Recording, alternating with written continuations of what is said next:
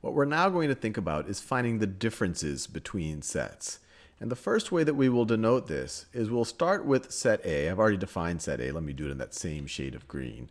I've already defined set A here, and in both cases I've defined these sets with numbers. I could have had instead of having numbers as being the objects in the set, I could have had farm animals there or famous presidents, but numbers hopefully keep things fairly simple. So I'm going to start with set A, and from set A I'm going to subtract set B. So this is one way of thinking about the difference between set A and set B. And when I've written it this way, this is essentially says, give me the set of all of the objects that are in A with the things that are in B taken out of that set. So let's think about what that means. So what's in set A with the things that are in B taken out? Well, that means let's take set A and take out a 17, a 19, or take out the 17s, the 19s, and the 6s.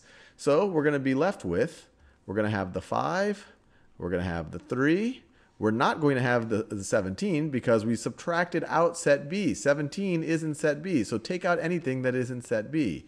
So you get the 5, the 3. See, the 12 is not in set B, so we can keep that in there. And then the 19 is in set B, so we're going to take out the 19 as well. And so that is, this right over here is, you could view it as set B subtracted from set A. So one way of thinking about it, like we just said, these are all of the elements that are in set A that are not in set B.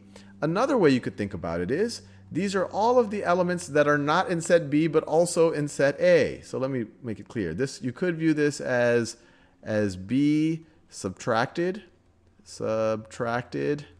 from A, or you could view this as the relative complement. I always have trouble spelling things. Relative complement of set B in A. And we're going to talk a lot more about complements in the future, but the complement is the things that are not in B. And so this is saying, look, what are all of the things that are not in B? So you could say, what are all of the things not in B, but are in A? So once again, if you said all of the things that aren't in B, then you're thinking about all of the numbers in the whole universe that aren't 17, 19, or 6. And actually, you could even think broader. You're not even just thinking about numbers. It could even be the color orange is not in set B. So that would be in the absolute complement of B. You have, I don't see a zebra here in set B. So that would be its complement. But we're saying, what are the things that are not in B, but are in A? And that would be the numbers 5, 3, and 12. Now, when we visualized this as B subtracted from A, you might be saying, hey, wait, look, okay, I could imagine you took the 17 out, you took the 19 out, but what about taking the 6 out? Shouldn't have you taken a 6 out? Or, you know, in traditional subtraction, maybe we would end up with a negative number or something. And when you subtract a set, if the set you're subtracting from does not have that element, then taking that element out of it doesn't change it. If I start with set A and take a 6, if I take all the 6s out of set A, it doesn't change it. There was no 6 to begin with. I could take all the zebras out of set A. It will not change it.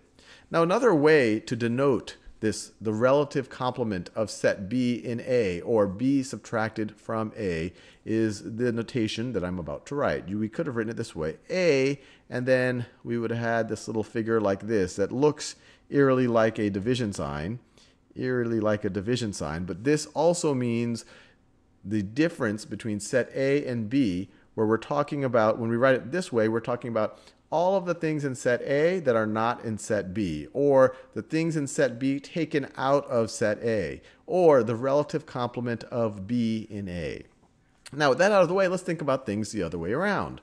What would B slash, I'll just call it a slash right over here. What would be B, or what would be B minus AB? So what would be B minus A, which we could also write as B minus A. What would this be equal to?